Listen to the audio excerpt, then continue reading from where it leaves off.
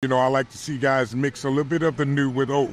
You know, so I like to watch AJ Styles wrestle, you know. Oh, yeah. You know what I mean? Because he knows how to blend. He's kind of veteran, but new style. He knows how to blend it, man. Still keeping some storyline in it, you know, knowing when to implement, you know, certain moves, all that. So, you know, things like that.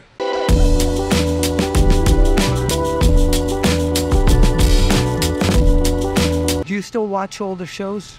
Not all. I'm like Scotty, you know. Okay. I hear it there. You know, it's like... Are we on? Yeah, you know, it's like, hey, man, after you played ball or been in the sport so long, you know, you still love it, but, you know, you take a little bit of a break from it, you know. So, but I still tune in because it's in my blood. Who's the guy, when you watch right now, who's the guy that you say, I got to see what this guy's doing? Well, you know what? I'm old school. That'll never get out of me, you know. So I love old style. I love everything about the nostalgia wrestling of what I came up and being a part of.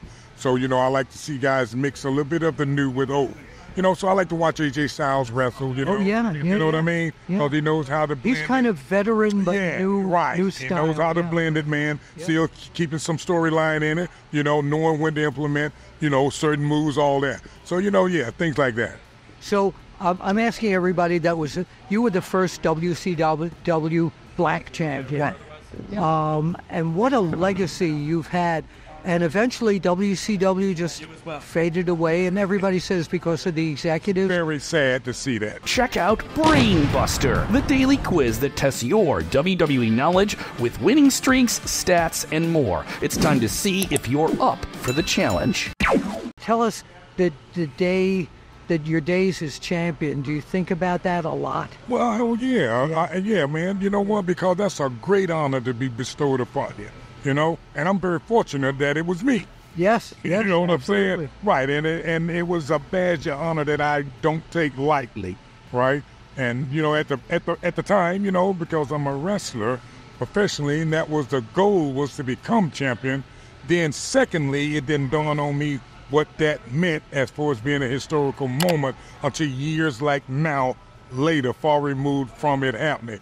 How much it meant, not only to the fans, but to the business. Oh, absolutely. You know, because it still resonates now, and I get letters, you know what I'm saying, man, weekly about what that meant to a lot of people who are grown now. Yeah. You know, with kids. So it really means a lot. So these days, so many of the guys in both companies are doing the same maneuvers. They're flying over the ropes. They're using other people's finishers. Like it used to be, if you put on the figure four in your match. Man. So what?